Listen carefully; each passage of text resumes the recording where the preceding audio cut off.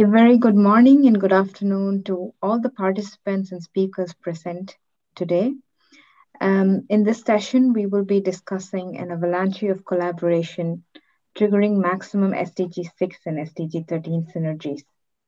So we all acknowledge the interlinkages between SDGs, and achieving one goal may be mutually reinforcing or contradictory with achieving other goals. And in this case, SDG6, access to water and sanitation, and SDG13, climate action, are clearly interlinked. Improved management of water and sanitation services is fundamental not only for climate change adaptation, but also for mitigation, and collaboration plays a very major role in this. It is widely acknowledged that the chances of achieving Sustainable Development Goals 6 and 13 by 2030 would be significantly improved if we have increased collaboration and fewer trade-offs and greater synergy. So it is time for collective action, and today we will see a few collaboration avalanches that have made it across, triggering maximum synergies in achieving SDG 6 and 13. So without further ado, let's get started with a presentation on a paper that was released during the World Water Week, this World Water Day this year, and it is on shaping the water sector to be more climate resilient. So I call Leonardo von Straten from EXP Consulting to present this paper. Over to you, Leonardo. Thank you, Shobana. So let me share my screen. I hope everybody can see the screen now. Yes. Okay, that's fine. Okay, so I'm just trying to very briefly introduce the paper and the purpose of our session. So I have just 3 main points, and one point is the background and the purpose of our paper. How was it structured and what were the main conclusions? And maybe more important for today, look forward how to come to avalanches of collaboration. For all the participants, if you go to the files for this session, you will find the paper if you haven't seen it yet, but you will also find papers which have been cited in the paper and others as well. So you can download it from there. So we started 1 year ago, more or less exactly, with the week of water and development. This was 1 year ago, and we have one purpose that was mitigation and adaptation. And so 7 months later, we presented the results in the paper which was mentioned. So the first purpose was that everybody's talking about adaptation when it's about water, but it's also about mitigation. And so we had some figures, and it's more or less 5% coming from the water and sanitation sector, 5% of the greenhouse gas emissions. It could be more. So if you go to the reference Stop Floating, there you will find figures that eventually even more than 10% of greenhouse gases. So mitigation is also important. And we saw that the concepts and technologies to do something, they really exist, but they are scattered across different organizations and different countries. So we should start bringing them together. And that was the purpose that we wanted to achieve. And how was the paper structured? Well, we started with the guidelines, and you will also find them in the download. And of course, we have 2 different types of guidelines. We have guidelines about collaboration, which are in the upper part of this slide. And we have topic-related guidelines. You can download them. But from the guidelines, we went to the ground just to see what kind of really cases do we have. And we have 6 exemplary cases. One is from GIZ in Peru, which is about institutional collaboration, and the main result, inclusion of mitigation and adaptation in a national sanitation framework is possible. From Waterworks, we have the water operation partnerships, and it's a very clear that long-term peer-to-peer approach is a very successful form of collaboration. From Hamburg, we had a utility contribution This contribution was also triggered by the city's ambitious climate plans. And we see that mitigation forces are economically viable. We went to Bolivia, and on the watershed level, we have cross-sectoral collaboration in wash and water resources management. And we saw in this case that this is vital and it is manageable. And we went to Uganda and Zambia to the topic of social entrepreneurship, and we see that success depends on the ability of global and local sectors to collaborate. So also what we see is that expansion and cross-sectoral approaches are needed, but it must be done proportionally and with due consideration of opportunities and risks. So it's not about only, yes, we're collaborating, that's fine. No, we have opportunities, but we also have risks. Now we look forward. What's about the avalanches? It's not only about knowledge, it's also about action. And so I very much like this, this graphic. This graphic shows you, it's from the paper cited here. You will also find it in the download files, that we have a business as usual state of our Earth and we need a decarbonized state. And on the path to this state, we have several huge walls, mountains, hurdles, and we need to put heavy weights to pull these hurdles down. And so silos are part of these hurdles. So we need to break down silos, and to do that, we need persons or organizations that are able to think in this cross-sectoral way. And they need to have a mindset to partnership. And so persons can trigger this kind of collaboration purposes, passing it over from one organization to the other, creating some kind of avalanche. But of course, you also need finance. So if you do that, you have a social tipping point, and the desirable result is this one, which is shown here in this graphic. So it is possible to reach a decarbonized state. That's a very simple message, but it's difficult to achieve, of course. So we are really eager to hear about your experiences. We'll share a little bit of our experience ourselves. And so please go to either the breakout room managed by Chris or either the breakout room managed by Martin. You can choose that. It's about social business or it's about urban areas, water and sanitation. Thank you very much. And I go back to Shobana. Thank you, Leonardo, for this very insightful presentation on the significance of climate mitigation and adaptation in the water sector and examples of collaboration from different parts of the world. Now, I will briefly explain how the breakout rooms are going to work. So in the chat, you'd be able to see two different rooms, but before you join the breakout rooms, I will introduce the facilitators of the two breakout rooms who would briefly explain the case, or rather give the pitches for the breakout rooms. The first one would be the role of social business collaborations in the climate change context, which is being facilitated by Christian Weber from Viva Con Agua. Now, Christian will briefly introduce the breakout session, and then we can move on to the next breakout group. So Christian, over to you. Okay, perfect. Yeah, hello everybody. Hello WASH people. Listen, I invite you to my breakout session number 1, where we will showcase why social business solutions are fundamental for climate change mitigation.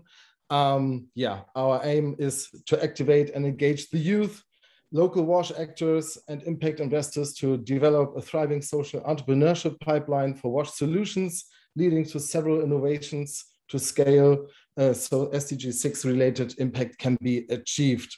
In our breakout session, the WASH pipeline goes to Zambia and to Uganda, showcasing 2 unique cases of social business collaborations in the WASH sector. So, motto of the day, let's join forces and do some epic things today. Thank you. See you in a minute. Thanks, Christian, for that quick pitch. Now over to Anke, who would be pitching for the second group on climate change adaptation and mitigation in urban areas, water and sanitation. The meeting will be facilitated by Martin, but Anke will be giving the pitch right now. Over to you, Anke. Thank you, Shabana.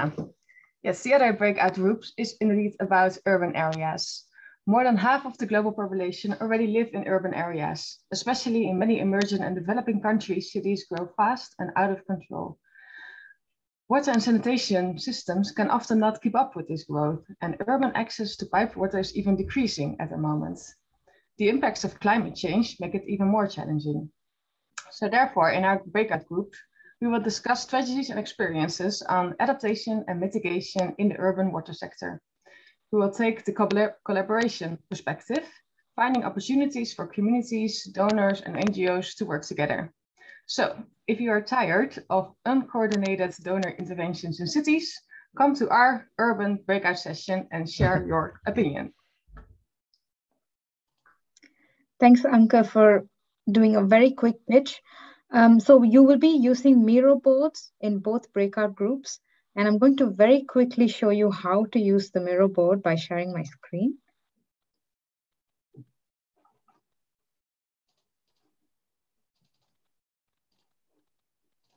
So you would be able to enter the Miro board with the link that would be provided on the chat. And here you could give your name if needed, and then click on continue. And then click on enter board now.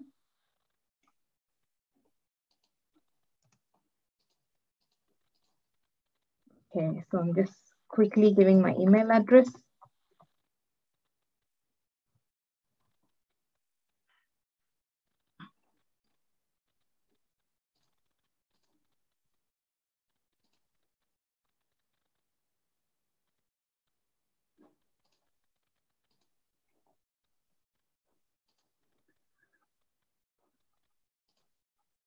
So I'm unable to enter the Miro board. Perhaps somebody else could share the screen and I could quickly give a voiceover if that's okay. Martin, could you kindly share your screen? Thank you. So you can see the Miro board here. And then when you double click, you would be able to create a new note. Or you could just use the note that is already there. So when you click on the note, you would be able to type. You could type in sentences. You could also make the note appear bigger or smaller by dragging one of those 3 or 4 circles that you see at the end of or the edge of every note. And if you want to create a new note, then you would just double click on the plain screen and you would receive a new note. And or you could use one of these options that are available on the left-hand side corner, where you see create templates or create a new sticky note, and then add text. So you could create sticky notes of different colors if you want. And so here you would just have to go and click on every table to create a new note and type your opinion or outputs on these 3 headings. So the Miro board would be available as links on the chat, and also you would have the access to the breakout rooms on the chat. So we can go ahead and break into different groups now. Please, on the chat, on the chat section, please enter your click on the link or to the breakout room that you would like to join. I see that the second breakout group is complete, but the other group would join us shortly for a joint summary.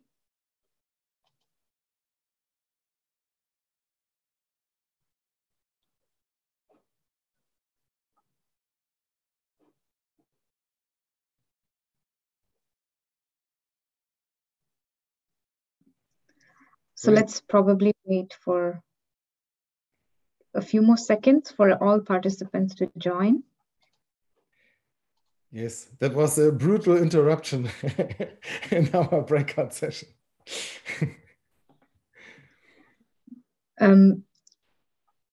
Due to time concerns, let's move on to the summary. And I hope you all enjoyed the breakout rooms and the discussions there. So my questions would be to the first breakout room now on the role of social business collaborations in climate change context. So I think in this breakout room, Katharina, could you kindly sum up what were the main takeaways from the session on social businesses? Yes, I think I would start with that I find it quite interesting that these were like two cases were presented, which both involve social businesses, but at the same time have two different approaches to how to cooperate with social businesses.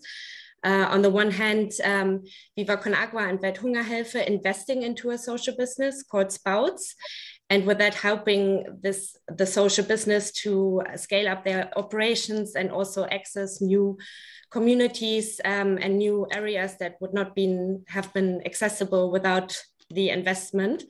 And on the other hand, having the case of the Wash and Sew project, where it's a collaboration like this. The project has been designed from the very beginning by a social enterprise, Sew Bottles and Viva Con Agua, and then engaging with the local organization Border Zambia and bringing different expertise that each organization has together to create something big and more holistic that and that would have not been possible with each organization working on its own.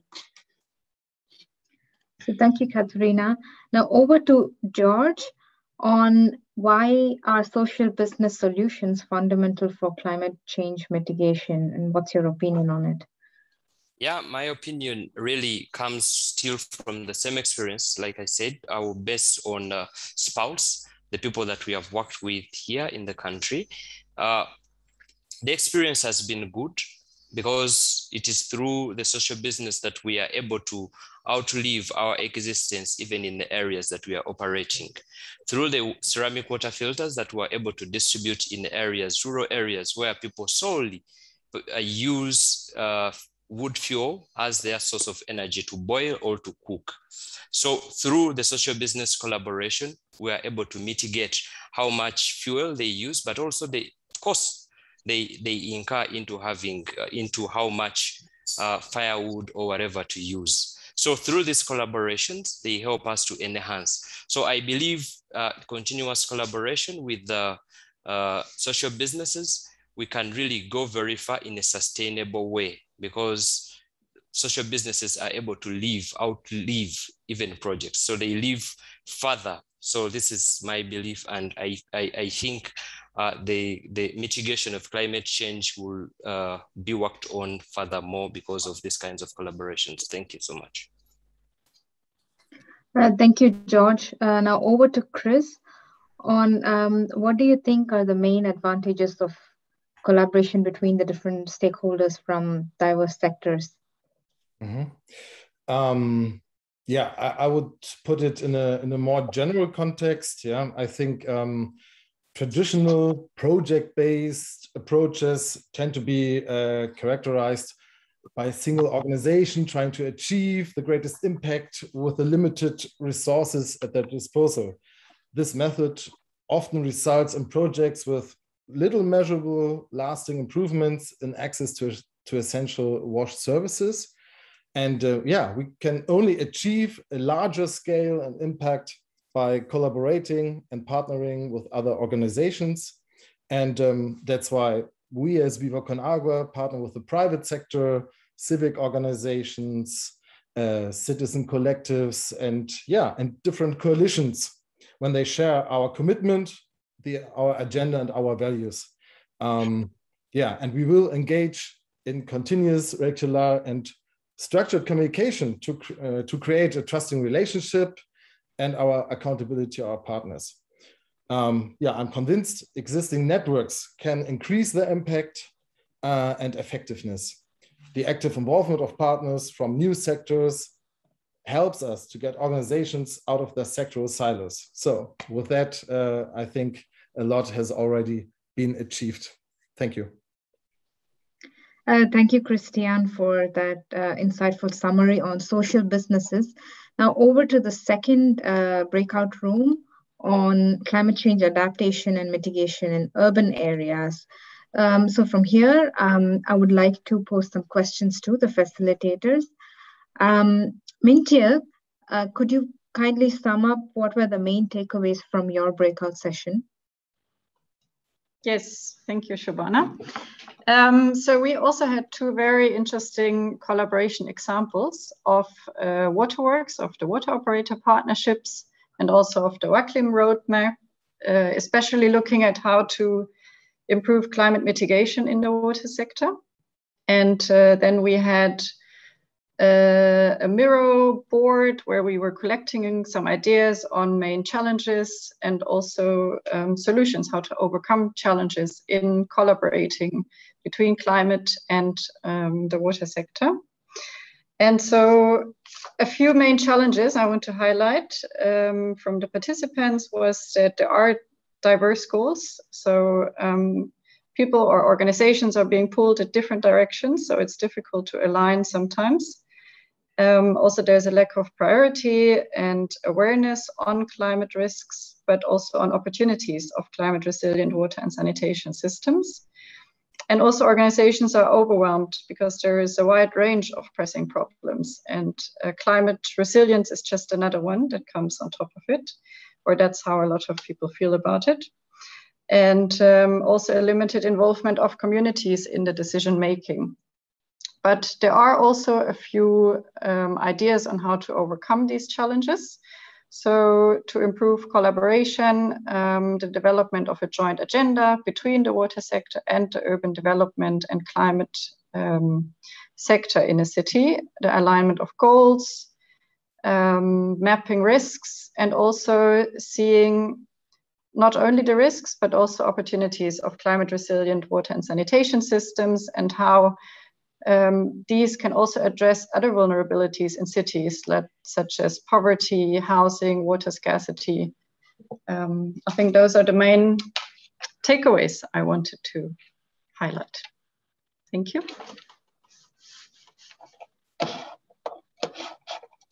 You're mute, Shabana. Sorry about that. Thanks, Mintje, for bringing out the complexity in climate mitigation and adaptation when it comes to the water and sanitation sector. So over to you, Martin. So how do you think you can ensure the local ownership of collaborations? Yes, thank you. I think that's a very, very important aspect because if we as donors and NGOs and government institutions collaborate, we don't achieve anything if we don't involve the local community. So I agree, it's a very important step and it will not work without it. Maybe one success factor is to engage the municipality or the community and any also the civil society were not organized in a formal way from the very beginning. And I think also from what Mintje said, sometimes we have different objectives or priorities, but we can, if we do the same, we can achieve most of it. For example, if we achieve climate resilience, we can also alleviate poverty. So I think we have a cake, and if we engage well with the local community, everybody can get something of it. Thank you, Martin, for describing how important local ownership is for collaborations. Now, the last question would be to Anke. So you've been preaching for collaboration, and that's the theme of this session. But does Waterworks also collaborate with GIZ? Yes, thanks, Shabana. Yeah, indeed. I mean, for this session and the past year, also for developing this paper that we developed together, we've been collaborating a lot. But on the other hand, we are working on the development of the second phase of the Waterworks program. And for this phase, for this program, we are in development of an operational fund for utilities. And then we found out that GIZ is also doing something similar because they are developing an urban catalyst fund. So we found out that we're both developing a fund for very similar goals for urban water utilities. So now we are trying to find out what are the opportunities to collaborate on this fund, and to see, well, we can learn from each other with both our experiences already, and to see if we can create a combined fund. So this is an example of where collaboration takes place. So thanks, Anke, for highlighting how you are intending to collaborate with GIZ. And I will open the platform now to all the participants to ask any questions. So you could either just unmute yourself, or you could just use the chat from Pathable to ask any question. So do we have any questions from the audience?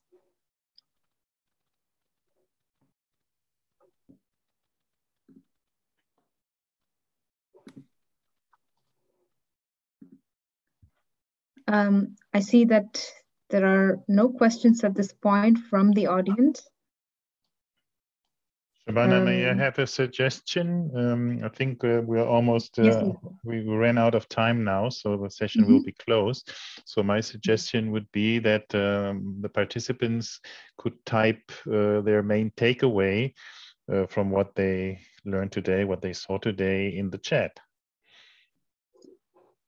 Yes, that sounds good, Leonardo. While the participants are typing, could you also, from your expert opinion, give a punchline for what is the key takeaway of this session? Well, I mostly joined the session social business, and I already put a chat message there, and it says for the social business, there is no need to leave all climate change mitigation efforts to governments and industry. A collaboration of NGOs and social business can also create a substantial impact on their own, adding up to the total efforts. That was the main takeaway from the breakout room that I had. Thank you, Leonardo. And I see a comment on the chat from Olivia Kunz mentioning collaboration is key. That is indeed a good punchline or takeaway for the session. So just to summarize very quickly, since Leonardo had given his takeaway from the social business group, would someone else from the other group like to give a key takeaway point?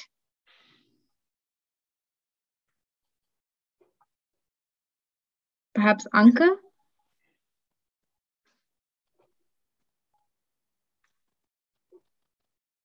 Thank you, Shabana. I think in a minute the room will automatically close, so I might be interrupted. But yeah, for me, it is key to keep on collaborating with many different stakeholders, and also think they're out of the box, and also not only look to the ones you already know, but also to unfamiliar partners. Thanks, Anke. Thank you everyone for joining the session. And we really hope that this will trigger a lot of avalanche collaborations between several other organizations that will create maximum impact between SDG6 and SDG13, which is water and climate. So thank you all once again for joining the session. I think the presentations and the recording will be available on Pathable, and we hope to see you next year, probably on another topic. And next year live in Stockholm. Thank you very much, Shabana. Everybody. Okay, bye-bye. Thanks, everyone. Thank Bye you. bye. Bye. Bye. Thank you. Bye to everyone. Bye, George.